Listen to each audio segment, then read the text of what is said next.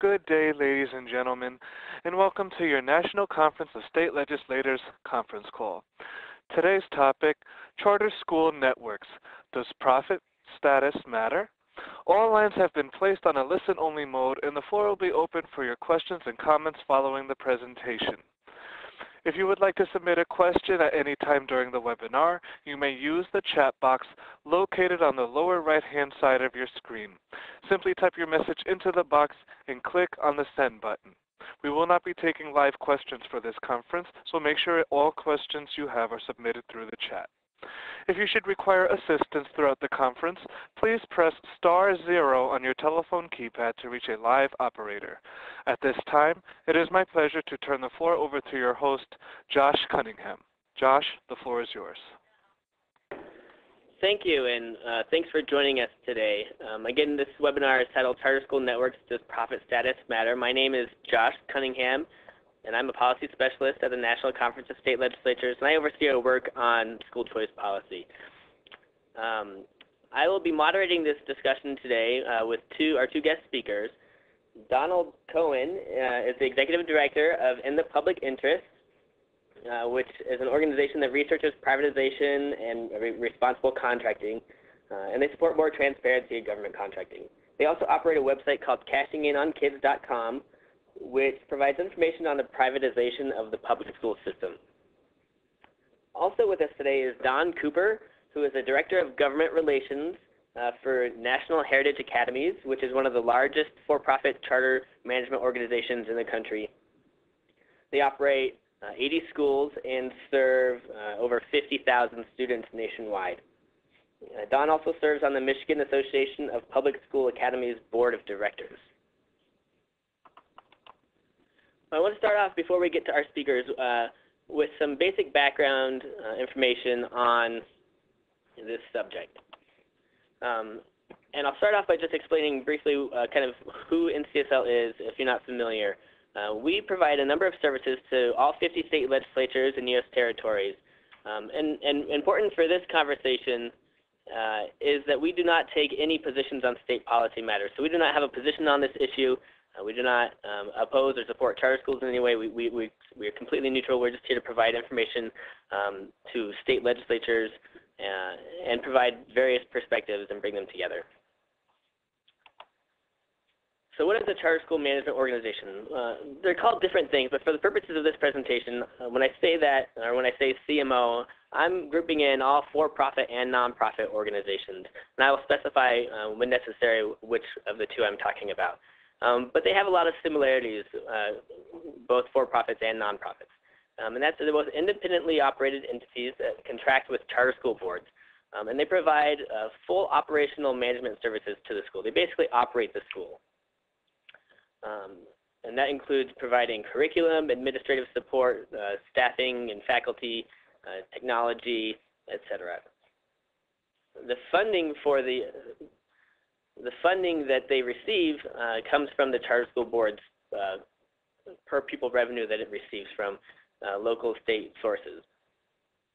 So the management organization charges a service fee not too dissimilar from what school districts withhold from their public schools for administrative costs.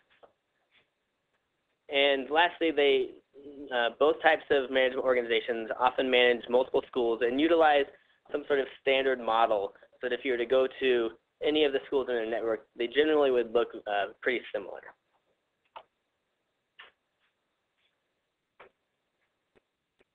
And I just wanted to briefly talk about kind of how many of these schools are there out there. So there are about 20% of all charter schools that are operated by nonprofit CMOs.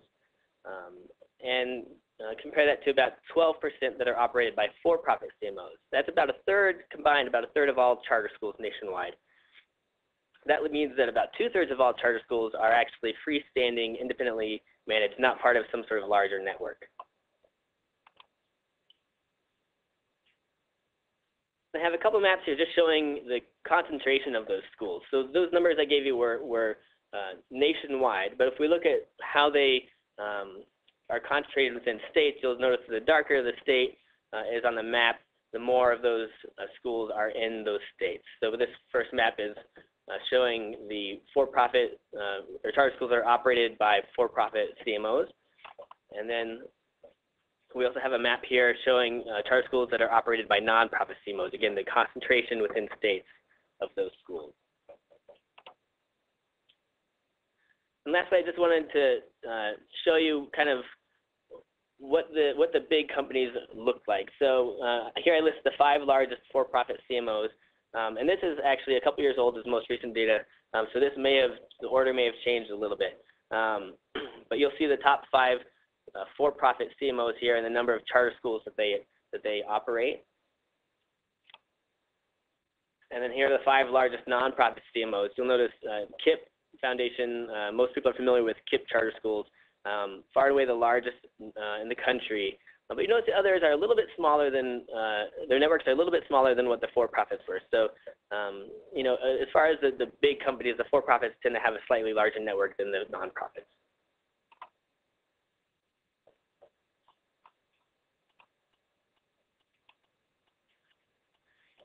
So I want to then take us to our first speaker, which is going to be Don Cooper from National Heritage Academies. Josh, thanks for having me on today. Yeah, thanks, Don. I wanted to just start off by asking you, why would a charter school want to contract with a management organization, whether it's for-profit or nonprofit? Sure. First of all, thank you very much for the opportunity to be here. I really appreciate it. Before we get into that, just a little bit of background about NHA that'll help frame kind of the answer to the question. We're an organization, we were founded 20 years ago in 1995 in Grand Rapids, Michigan, really with a vision of better educating more children. And since that time, we've grown to partnering with 1 charter school board in Grand Rapids, to working with 80 charter school boards across the country, serving just over 50,000 students. In terms of our student population, about 2/3 qualify for free reduced lunch. About 2/3 are classified as minorities. We operate schools in a diverse range of environments, from very urban environments to very suburban environments. And over that time, to your question, what we've really developed is a robust experience in a model that's proven to work in a variety of environments. So when a group might be interested in opening a charter school, you might have some applicants or some folks who are interested in serving on a board who have a really promising vision and a really promising some great goals on on where a school should be located, but need to bring in that expertise that an outside management organization can bring. And that can be either on the for-profit side or the not-for-profit side. So we really help that board take their vision of a successful charter school and make it a reality. Excellent. Why would a school take a for-profit management organization over a nonprofit, or what added benefit is there to being a for-profit management organization? Sure. One of the primary differences between for-profit and not-for-profit, that tax status, really relates to how we access capital. So if you're to come into one of our schools, and I'd be happy to invite anyone on the call to visit any of our schools, you're going to see a lot of substantially similar things that you'll see in any great school across the country. Teachers teaching, kids learning, you'll see gyms, you'll see hot lunch programs, everything that you'd expect to see in a school. The difference in that tax status really relates to how we access capital. We can go to different lending markets and different capital markets, which makes it possible for us, when we work with an applicant group, to really put a robust investment up front in the development of the school.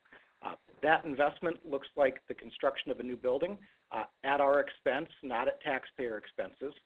We also provide all of the startup costs associated with opening a new building. That's a contribution that we make. That's not a loan.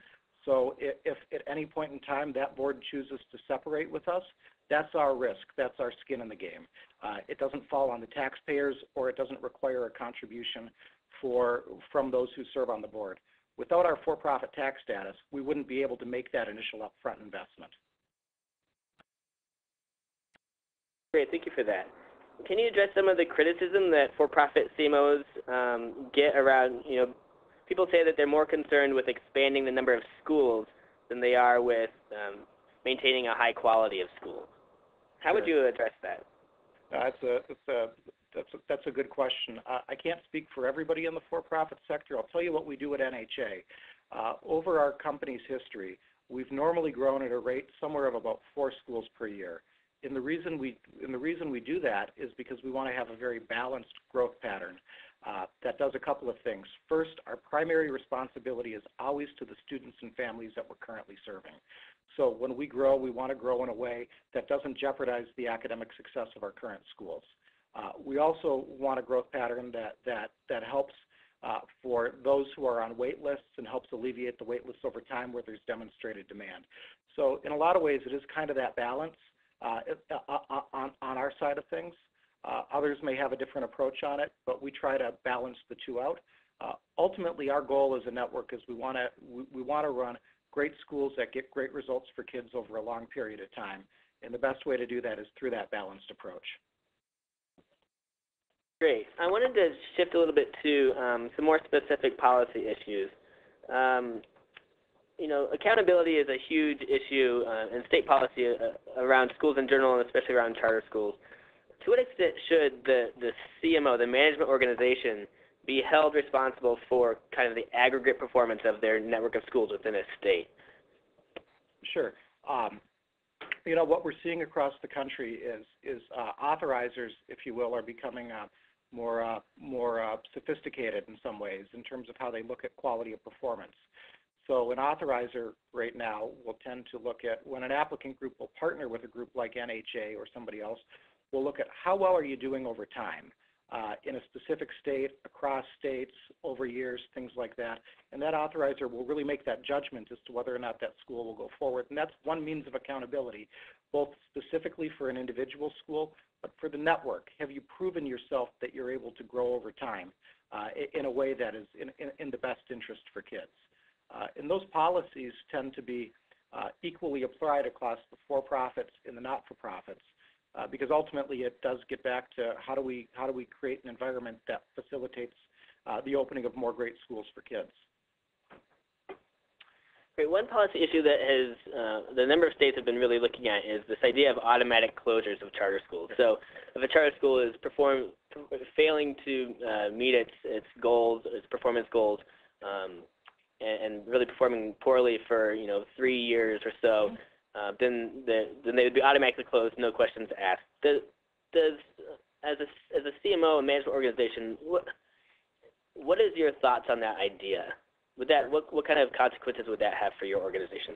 We operate, and just to back up, we operate across 9 states. So there's of course a variety of landscapes, variety of state laws.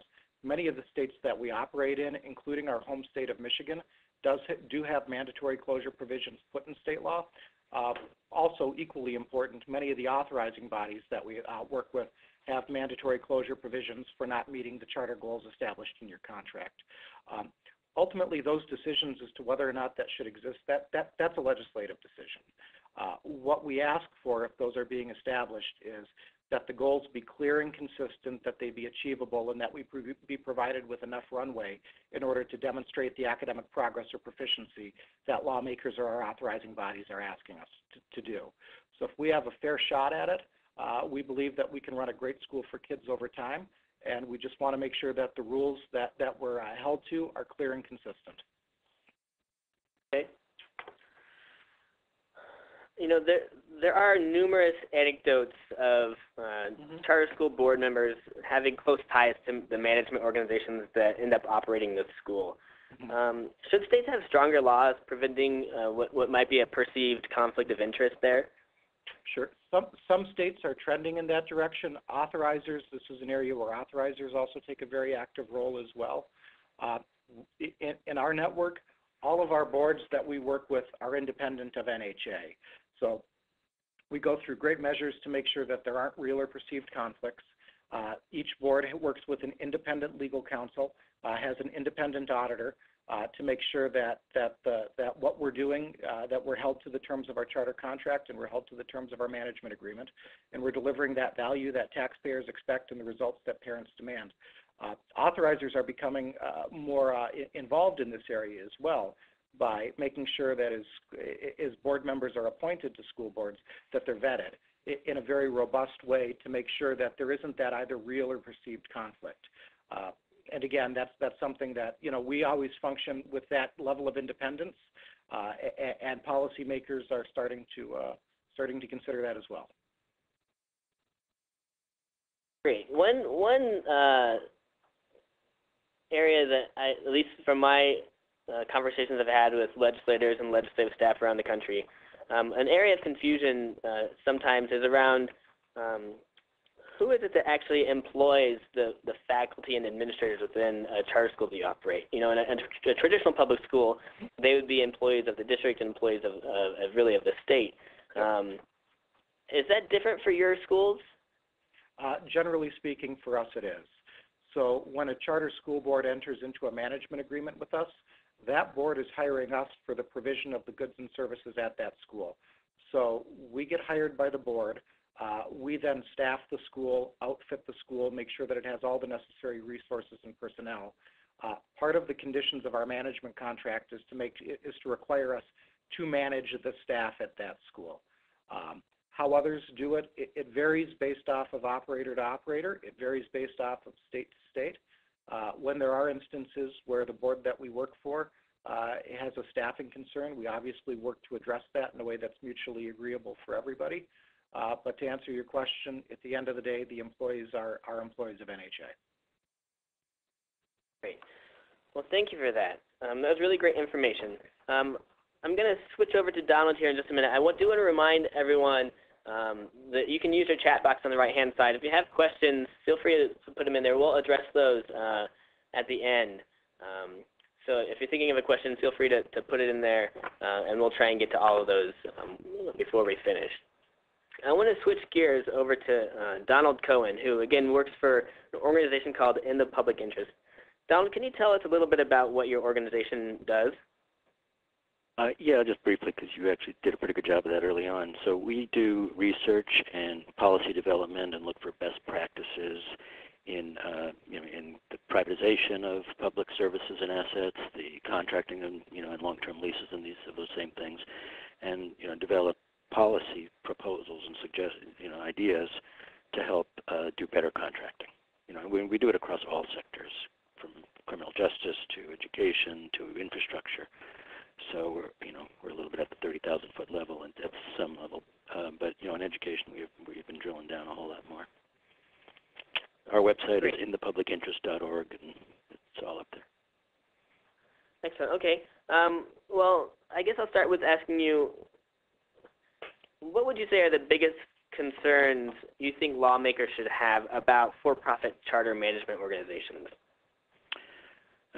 Sure. No, that's a good question. And just note, I want to make a couple of prefacing remarks. It could be that some of the things I mentioned are also issues of not-for-profits, but it's because there's always some bleed in these things. So, but my intent is to try to stay focused on the for-profit. And the second is I want to be very clear. We're not against business, or because sometimes if you're against profit in a particular sector, or if you have some negative things to say about that people think you're anti-business or what have you. That's not the case at all. So let me give you a few issues that I see, and I'm not going to name any names of individual companies, but they come from stories and news clips and audits and things like that. So first issue is transparency, that many schools, many for-profits, I think this may be true of nonprofits also, but many for-profits in particular refuse to provide pretty basic information about finances, about governance, about methods, about outcomes, about salaries.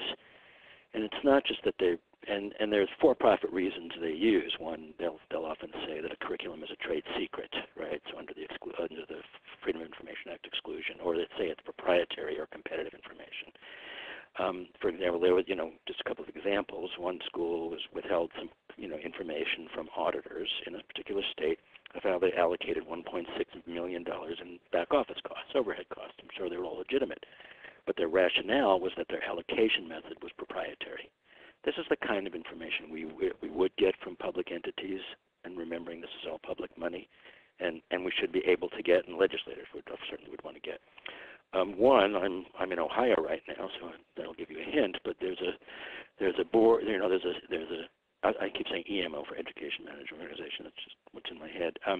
Refused to give their own governing boards basic information about detailed accounting on expenditures, equipment, and et cetera, et cetera, et cetera.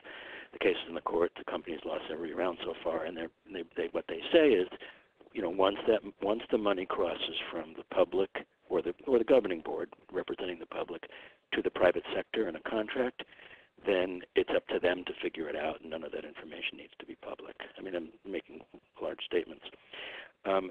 We've seen cases where for-profit charters refuse to make student attrition rates public because they say, quote, it's competitive information. Those are critical pieces of information for policymakers, for parents, for students. So that's the issue of transparency. Another sort of broader issue is money diverted from classrooms. I mean, in the end, we're talking about a teacher being in contact with a student, through whatever mechanism. That's the most valuable, and that's where as much of the resources should flow. So money spent on television ads, money spent on advertising, sales teams, rate of return, higher rate of return on the capital that Don referred to, the early capital, is money that really we should be spending in classrooms. So I think, that's why I come down solidly on nonprofits. We want to put every dime to educate our kids. And so that's, number two. Number three is I think there is a question of dual loyalty. I mean, I don't know enough about NHA. I doubt it's a publicly held company, but in the end, you have to figure out how to. If you are a publicly held company, you do have a fiduciary obligation to your owners and your shareholders. It's legitimate and it's legal, and we really want institutions that have have one master, not two masters. Second thing, we've seen recruitment practices to make that are typical. These are sort of the incentive structures. Recruitment practices and bonuses used by companies that have led to high-pressure sales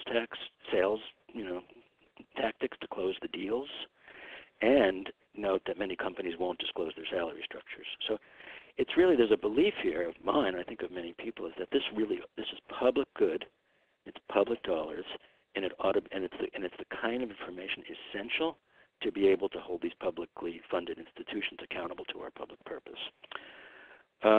I want to address the conflict of interest as well. Don mentioned one thing that I know this is not a debate, but that more states are doing aggressive conflict of interest provisions. There's at least one state that went the other direction. That's North Carolina, that actually just passed a bill allowing staff of for-profit management organizations to serve on the boards of public charters. And that's not necessarily, we don't know what a right for corruption, but the conflicts of interest are very, very real. We've seen lots of cases where charter management companies, or for-profit or not-for-profit, lease building space, lease land, or hire vendors that are connected by the people, that are either owned by a company, with the companies that they're buying or leasing the land from is owned by the same company, that same person that owns the CMO, or the same principles of the nonprofit EMO. And when you have two sides of folks on this, when you are representing both sides of a transaction, it is ripe for, I think it's too strong to say corruption, but it's right for not good things to happen. And one thing that you lose when you go from public to private is you lose the requirements for competitive bidding. They don't have to competitively bid. So, and we've seen lots of cases and some scandals and some problems, and I don't want to paint too broad a brush, but you have to have extraordinarily strong conflict of interest, firewalls, like Don was saying from NHA, making sure the incentive structures are there that put the kids first. And I think there just are challenges to that when you're taking money out of the classroom as opposed to putting it in. Great. Public education is, by some estimates, as much as a $1 trillion industry, with private companies making profits from virtually every aspect of public schools, from testing to curriculum design to textbooks to technology. And the same can also be said about a lot of other areas of government like transportation, healthcare, energy, defense. Why should for-profit CMOs be held to a different standard than those companies? Well, no. I mean, I'm not sure about defense. I'm not ready to compare that to the defense industry, but I can. But the question really to me, as I'm hearing it, is should for-profit CMOs be singled out and held to as high a standard as public institutions that provide the same service? Which are, again, we're talking not about building an airplane for the defense industry or putting, doing many other things, or building a transit line or what have you. We're talking about educating kids. It is one of our core, most vital, and valued public, projects. And I think Don, I'm sure Don would agree with that. So we don't think they should be held to a higher standard, but they should be held to the same high standard as any public institution. Hello? Yep. Somebody rang in. Oh, never mind. That's probably my line. Again, with transparency, with protection from conflict of interest and corruption, and the quality and accessibility of the educational experience. Now, if there is, I guess I would say if there's one way that for-profits can be singled at, and this again may be applied to not-for-profits as well, is that one of the arguments is about this issue of closure, right? Is that one of the arguments I hear is that, well, if a for-profit charter, if people don't like it, if it's not functioning in the market, then parents can take their kids and go somewhere else, and the charter will close. That's not a very good solution, and it's incredibly disruptive. Solution for children, for families, for that. So I would say there needs to be a higher standard in terms of what can happen if a school closes mid-year in that way. I think it's picking, we just have to remember that, we're putting these private schools, we're using market mechanisms. Parents can move their kids to another school is the theory. But picking a school for your kids, I've got kids and grandkids, and it's not like going out to eat for dinner. If you don't like the food, you don't go back. If it's really bad, you walk out, but there's plenty of other restaurants, and it doesn't disrupt your life. So that kind of disruption has a bigger effect, and I think given the public purpose of educating our kids, I would actually hold them to a higher standard or a higher public solution or something like that. Great. Well, I do want to push on it a little bit because, charter schools, the school itself, at a minimum, is supposed to be held to the same accountability standards as other public schools. The charter school is legally a public school. And so while the organization itself might not, have those requirements, the school that it operates still has to meet those academic accountability requirements, meaning if it's low performing, federal law says low performing for 5 years, you have to intervene. No, I get what you're saying. That's in terms of the law, right? But in terms, some of this is state law as well, But here's the core issue there. You're not wrong, but here's the core issue. The core issue is oversight. Is the ability of an authorizer to both have the capacity and the skills to do high quality oversight. I mean, because everybody, this is contracting, everybody knows you contract for something and you don't watch carefully, bad things happen, whether it's just incompetence or cutting corners or what have you. And I'm making blanket statements, but there's lots of authorizers and lots of charters. So these are like questions that a legislature would have to ask in each particular case. There are authorizers that are woefully under-resourced and under-skilled to hold, to do that kind of oversight, and often really unwilling to act, to hold charters accountable. And so the issue is there's the legal standards, but there's also the question of scrutiny and the ability of whether that scrutiny can in fact occur. And we're talking when you talk about charters in both of these cases, nonprofit. Think about it. You've got a state government. You've got an authorizer. Could be a school board. Could be a nonprofit. Could be a college. Then you've got a governing board of a school, and then you've got a CMO. So you now have a longer chain of actors, and therefore more bureaucracy and more overhead. Right? And so you have to do a lot better job when the legislators, who really are ultimately responsible to the people, now go through 3 or 4 steps to get to the kids as opposed to 1 or 2. That's just from a management perspective. The further you are, the harder it is. I have my last question for you is, you're saying these things, but in the end, if they can produce high-performing schools, is the quality of the school really what matters? I mean, does the profit status of the management organization or whether it's a management organization or not have any bearing on whether they can provide a high-quality education? Well, you'd have to go to specific cases, right? I would say it would depend. If the charter management organization was sort of a high road company, which sounds like NHA might very well be, where the CEO salaries aren't outrageous, where the marketing, where the the out of classroom expenses aren't outrageous, where they pay their teachers adequately, so they get high quality teachers and provide adequate training, and they're able to staff the, and have a nurse on campus, and all the things that you need, and have good curriculum. But theoretically, there's nothing that could get in the way. There are good businesses and bad businesses. My points are not, again, conceptually, when you're creating a structure, that what we should be doing is figuring out how to put as much money into the classroom as possible. Because again, I have children. A high-performing school is, it means lots of things to lots of people, right? There's nobody in any school that wouldn't think, God, it'd be great if this school had some even smaller classes, or my kid could even get more attention. So I'm not saying you throw money at everything, but I know, but what we should be thinking about is how to maximize the amount of quality time, invest in quality time between a teacher and a student.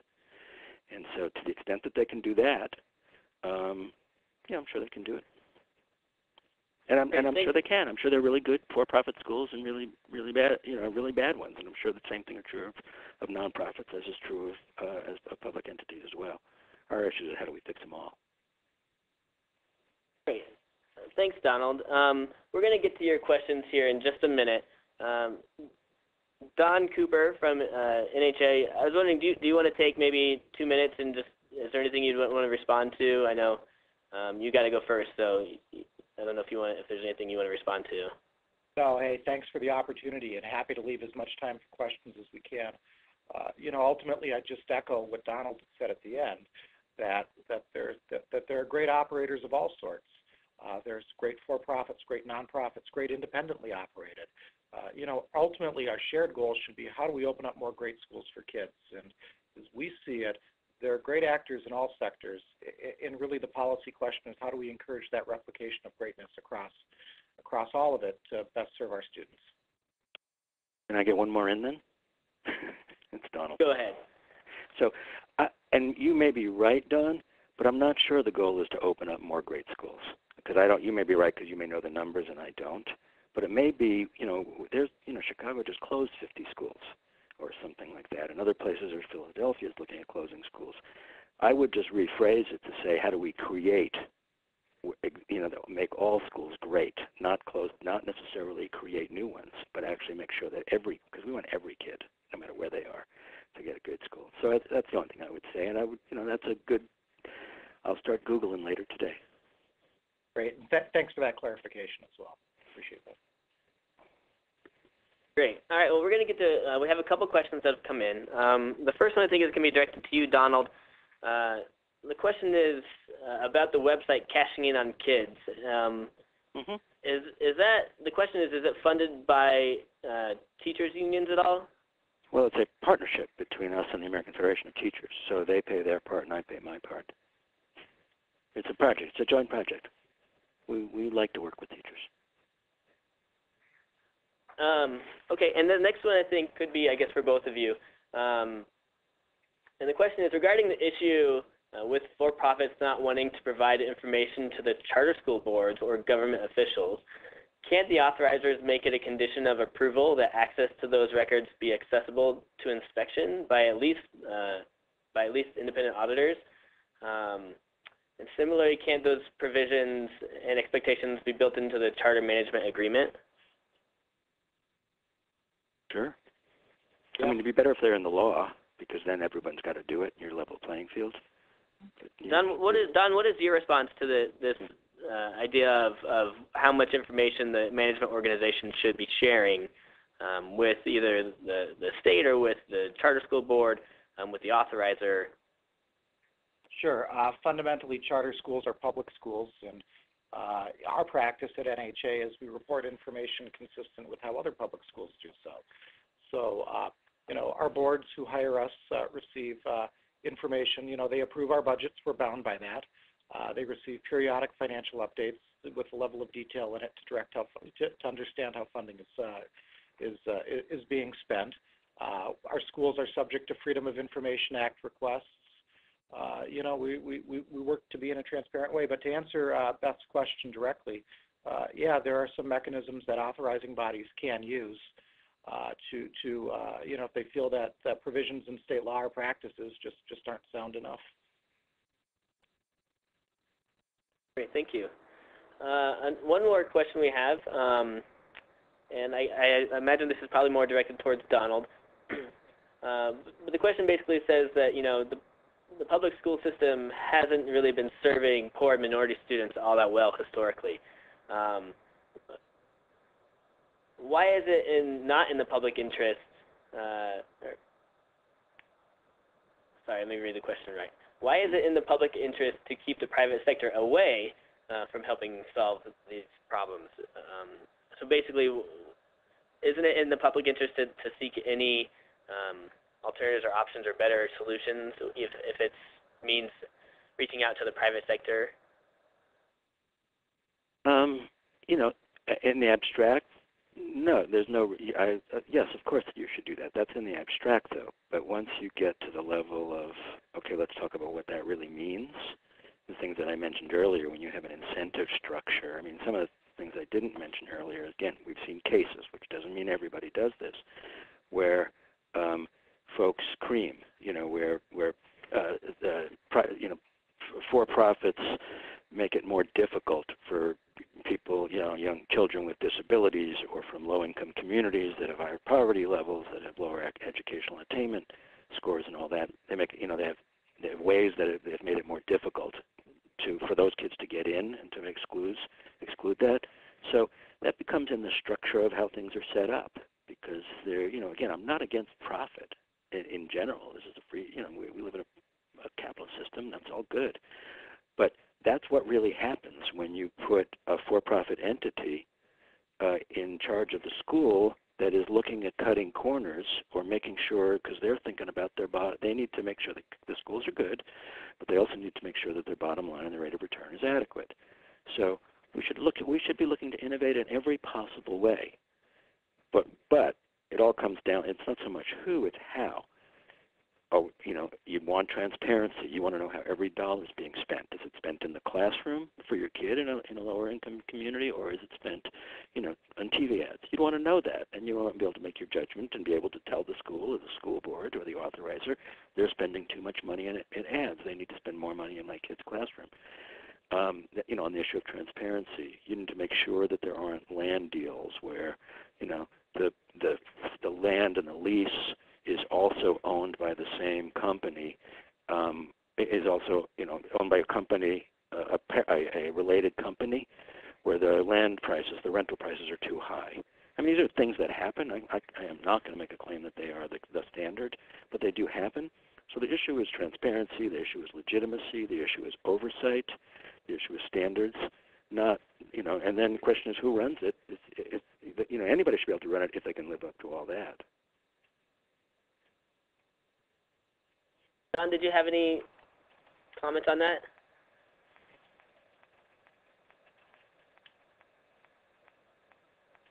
Ultimately, just back to the core of the question, kind of get back to our shared vision that this is about creating more great schools for kids, or making sure. Let me rephrase that, or making sure that all students have an option to go to a great school.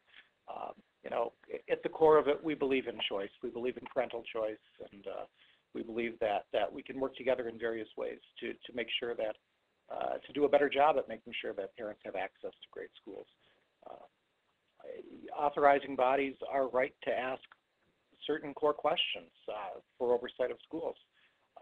When I was at Central Michigan University, the 3 core questions that we would ask when we were making authorizing decisions was, first and foremost, what is the academic results you're achieving for kids?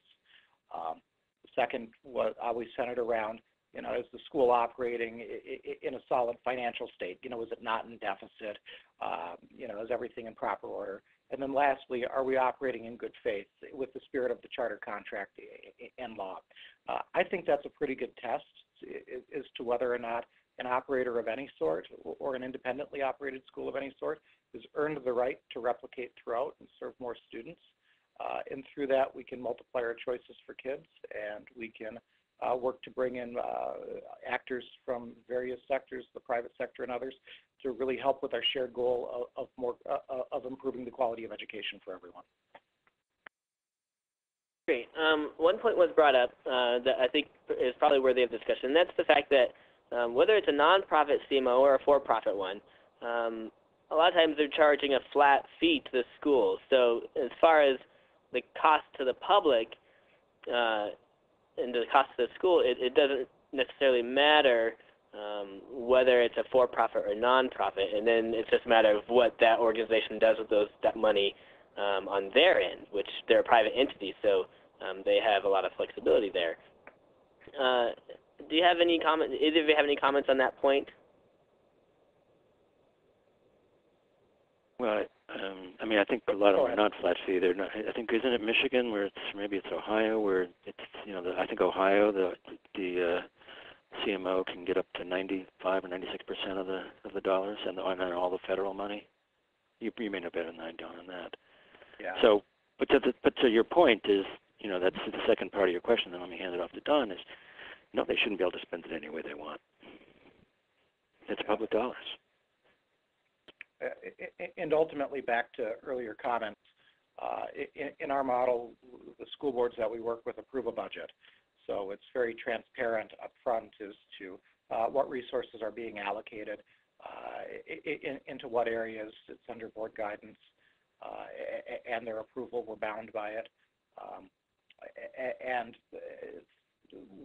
the amount that's charged is the management fee, if you will, or for services, for us to provide the back-end support for our partner schools. I mean, that's incumbent upon us to manage, all with the goal of, again, getting results for kids, because that's ultimately what matters in this. Okay, one question that has come in, and I think this will be directed towards Don. And you can talk about, I don't know if you can talk about other management organizations, but at least for NHA, how are your schools performing? Are they performing well? Are they, what does their performance record look like? Sure, thanks for the opportunity on that. Over our 20-year history, we've had a great track record.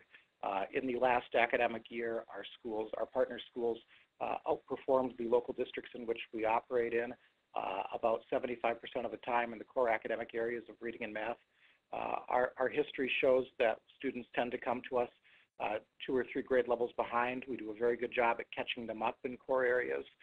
In one very core area for us is charter renewal.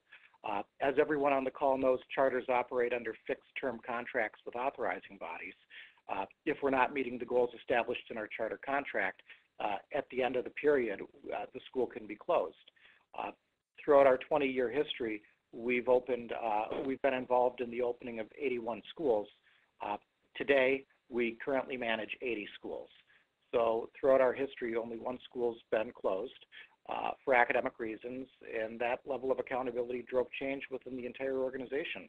That's resulted in a better network for kids. Because of that, and because of our balanced growth pattern that we have, we always keep that first and foremost: is what is our student success in both the short term and the long term.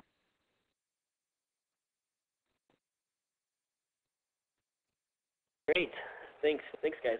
Let's see if we have any other questions coming in. Let me just read this real quick.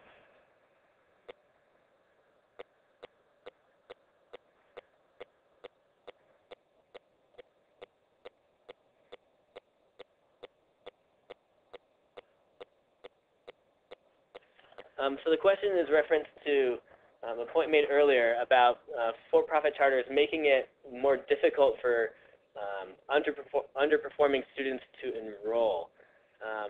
Are there any examples of this that could be cited, and how can this be prevented in a public charter school? Yeah, no, I mentioned it, and I don't have any off the top of my head because I read lots of reports on it, but I would be happy to send you, Josh, a couple of things that I've seen, because I'll ask my research team, my research director, who will have it at her fingertips. There's just different tactics and ways. So, but I can't bring up and suggest an idea in my mind. But why don't I email you, Josh, either later today or tomorrow, and then maybe you have a way to get a hold of the folks that are making the call. And or they can email me direct, or they can email me directly if you want me to give my email address. What would you prefer? Either way, we'll have our webpage will have the materials, so we can always put it up there too, or links to those things on the website. Well, I'm pretty Googleable, so just Donald in the public interest if someone wants to email me directly. But I will get some information to you, Josh, in the next day or so. Great. One question that is an important area to protect. It really is. You want to make sure that everybody gets the same shot. One question that's come in is, how do nationwide for-profit charter networks ensure that they are responsive to local issues and local needs? Don, I think that's probably for you.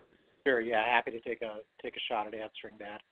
Again, each of the schools that we manage is governed by a local charter school board. That board enters into a contract with NHA, holds us accountable for results. We're responsive to that board.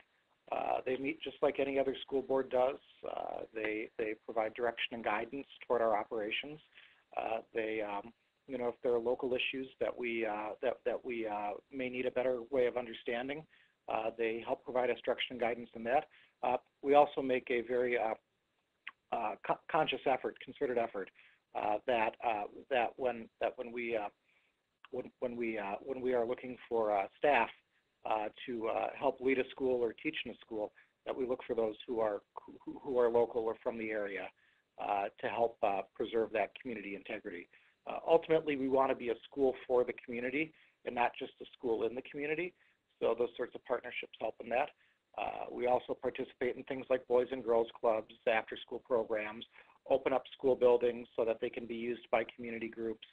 All of our schools have dedicated parent rooms that can be accessed by parents at any point in time for, whether it's to have a cup of coffee as they're volunteering in the school, or for pickup and drop off to socialize with other parents, or to hold meetings after school. In some of our urban areas, those rooms are used perhaps for internet access, as mom and dad might be studying for skills of their own. But again, that's just another way of how we invite that local community in and really help shape the local program in each of our schools.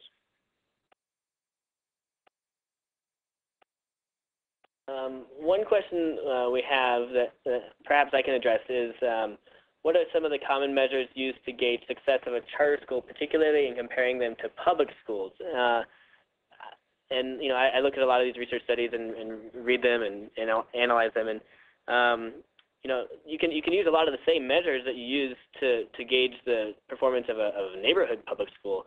They all have to take the state assessment, so you can look at test scores there. You can look at graduation rates if it's a high school. You can look at attendance. You can look at a number of different factors. One way that a lot of researchers use to compare charters to public schools, and what is considered kind of the gold standard, would be a charter school that is using a lottery for enrollment. So it's randomly selecting applicants to fill its seats. So you can then compare those students who get accepted to the charter school to those who applied but did not get picked in the lottery, and track those students as they go back to their neighborhood schools or on to a different public school. And so if you can compare those two students, assuming that essentially they have similar motivations to go to the charter school, it just happens to be that some got in and some did not, then you can use that as a way to compare the students and account for some of the factors that might get in the way otherwise. So that's usually the biggest way that the schools are compared. There's other studies that strictly look at things like test scores, just comparing test scores straight across. And so that's one way to do it. But there's a lot of caveats that come into play there, and so you definitely have to look at those studies a little bit closer to see what kind of methodologies they're using to select their students or their schools. All right, let me see if we have any other questions.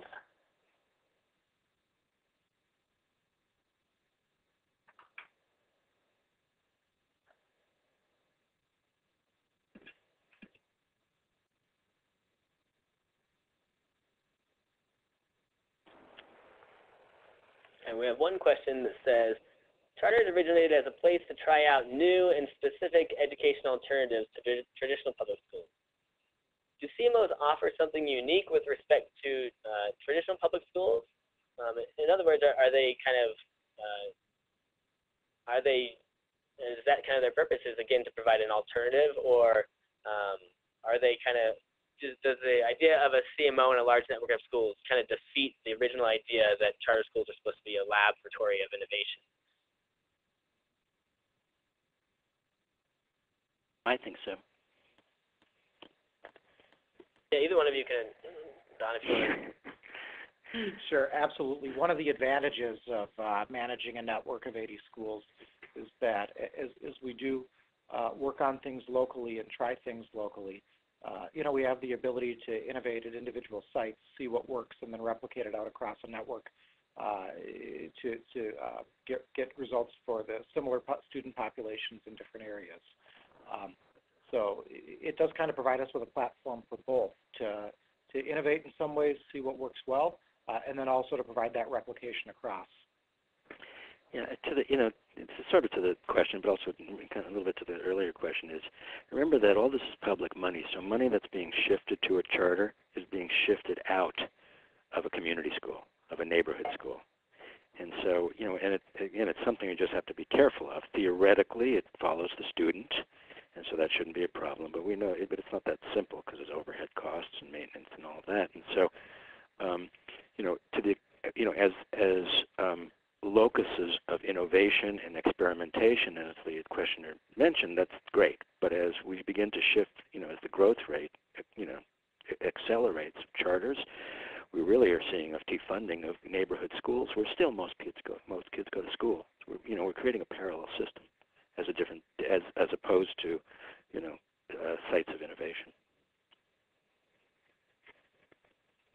Excellent. Well, I think we're about out of time, so I wanted to thank both Don Cooper from National Heritage Academies and Donald Cohen from In the Public Interest for joining us today and providing their experiences and knowledge and sharing that with us.